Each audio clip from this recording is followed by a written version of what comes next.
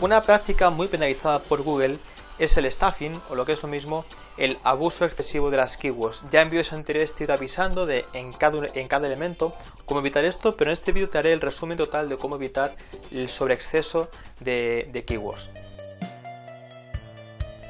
Bueno, pues hay tres campos que son los que los vamos a destacar: en la descripción, en la meta tag de las keywords y en el texto que tiene la página.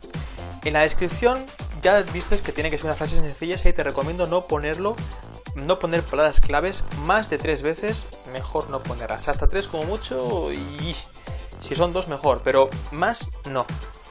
En la keywords, en la meta tags de keywords de código HTML, hay máximo, te digo, 5. Si pones más, estás empezando a peligrar. Máximo 5 términos de búsqueda.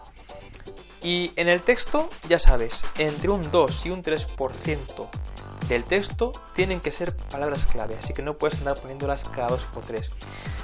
No te engañes, estas páginas que tienen extra tags, que son todo nada más que etiquetas, que están ahí puestas una detrás de otras, separadas con comas, cientos y cientos de etiquetas, eso durante un tiempo no se localizó, permitió que esas páginas se rankearan mejor.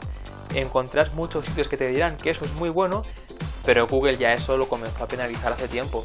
Así que hubo quien se aprovechó por un tiempo al principio, pero eso ya no está permitido, ya se penaliza. Y no solamente en las páginas, sino también incluso en los vídeos de YouTube. Así que extra tags no. Hazlo correctamente, hazlo de forma natural. Lógicamente el posicionamiento no es tan fuerte, pero es que si lo haces no tendrás un posicionamiento fuerte, sino que serás penalizado. Así que evita eso.